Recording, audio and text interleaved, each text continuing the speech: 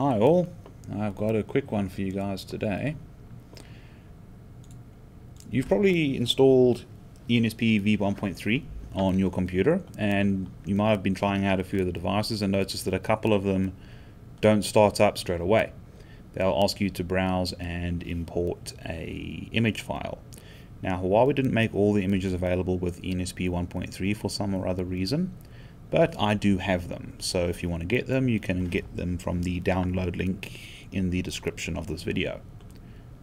Now, the devices in question that do not have proper support in eNSP 1.3 will be the NE series of routers, the CX router, the CE series of switches, and the USG 6000 firewall.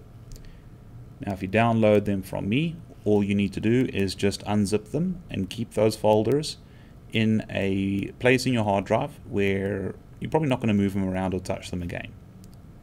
And then all you need to do is just drag in one of the devices that doesn't start up on its own properly, right click and say start on it, and then you will get prompted to browse for the image file. Just browse for wherever you put it on your hard drive, go to the one that's got the correct name based on the device that you just dragged in, and select it. It'll then copy into eNSP, and once it finishes copying, you'll be able to right click on the device again and choose start. It may take a while for the device to start up, so just be patient. Even if you have got a good CPU, it could take a while. I'll fast forward this to save you a bit of time. Once it starts up, you will be able to run the display version command and check the device's VRP version number as well as the device's model number there. Now you will be able to use that device when you are busy playing around and learning. I'll show you one of the CE switches as well.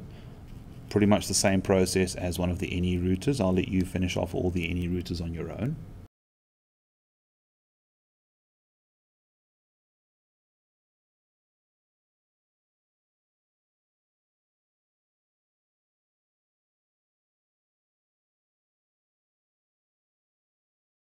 Now, one of the slightly different ones you just need to be aware of, but nothing majorly complicated, is the USG 6000 firewall.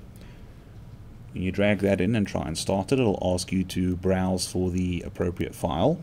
And when you do browse for it, what will happen is you will be looking at a virtualbox.vdi file instead of a .img file as you had been looking at for all the previous devices. Just choose to open it and import it as you have the previous devices, and they will be working fine then. You will just need to start it up and wait a bit again.